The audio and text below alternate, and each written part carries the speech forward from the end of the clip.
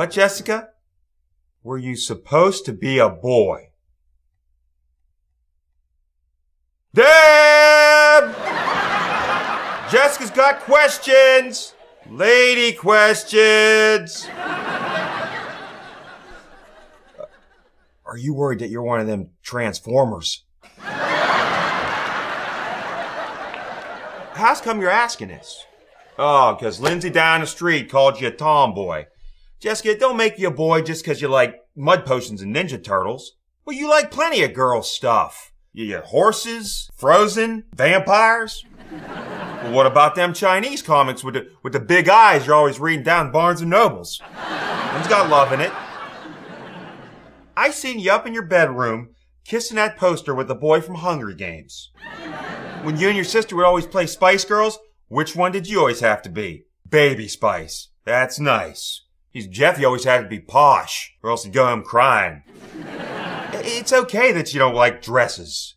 Your mom wears gray sweatpants 5 nights a week. Half the time I feel like I'm in bed with Rocky Balboa.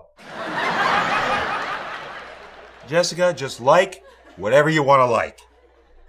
Except the Ravens. No one in this house liking that. You'll go to a doctor. Oh, you're just as pretty as your sister. And between you and me, you're a lot smarter, too. Your sister somehow deleted the phone app from the iPhone. Don't know how she did it, but she done it. I'll tell you what. One of the first times I seen your mom was at a middle school dance. DJ's playing Belle Biv DeVoe. You know, all the couples was dancing like they's Frankenstein 3 feet apart. Oh, and here's your mom. I tell you, she was wearing jeans, new Looney Tunes sweatshirt down past her knees. Her hair was crimped. I couldn't take my eyes off her. I tell you what, she made me nervous. She could have been wearing burlap potato patch sacks, and she'd still be the cutest girl I ever seen. And you know who looks just like your mom? You do.